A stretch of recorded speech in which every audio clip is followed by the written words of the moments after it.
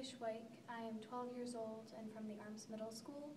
I'm playing Grace Davis, and how I got introduced into the street scene was because one of my neighbors is Bill Height, who is a member of the Five College Operas. And Grace Davis is a character. She's the daughter of Henry Davis, who is a working class man that works for just about everybody in the neighborhood. She doesn't go to school like the rest of the kids and is very much of a daddy's girl in a way, because in every single scene she's with her dad.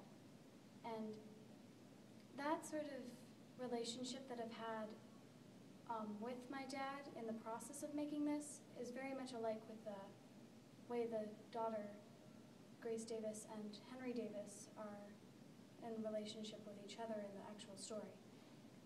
Street Scene, the cast, has pretty much become one big family over the rehearsals, and I think that that has helped us create just about the best opera we can.